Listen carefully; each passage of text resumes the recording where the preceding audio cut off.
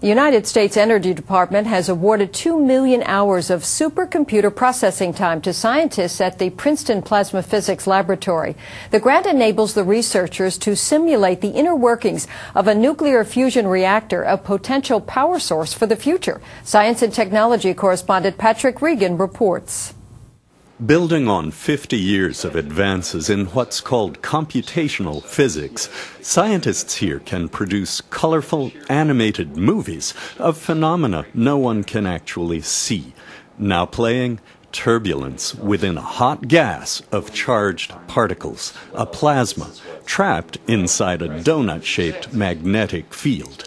These are not just conceptual illustrations. They're realistic experiments carried out by computer algorithms, software, and processors instead of massive, complex test reactors.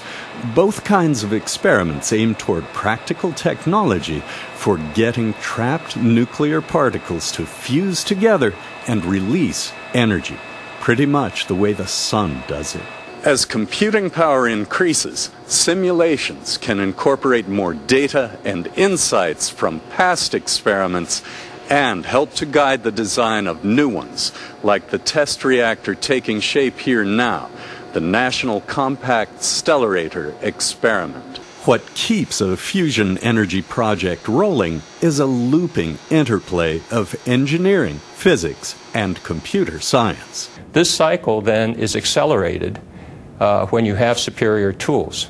Access to an IBM Blue Gene P, the newest version of the top-ranked supercomputer in the world, could give a boost to the whole process, according to the lab's chief scientist, Bill Tang. We asked for 2 million hours for this fiscal year to try our simulations on, and if things go well, there's a very good chance that we'll get 4 million next year, and the third year it would go up to 10 million. To put 10 million processor hours in perspective, if your PC or Mac could do these calculations, and it can't, it would take well over 1,000 years. Computational physicist Stéphane Etier explains that they need this kind of power to track billions of individual particles at higher resolution and over longer time periods. It's very tricky, and it becomes a lot more challenging as you go from 16 processors to 32 to 1,000 to 10,000 processors. So you really have to rethink the way you do your calculations. They say the bottom line of these calculations should be understanding not just what makes a fusion reactor work more efficiently, but why it does. Patrick Regan, NJN News, Plainsboro.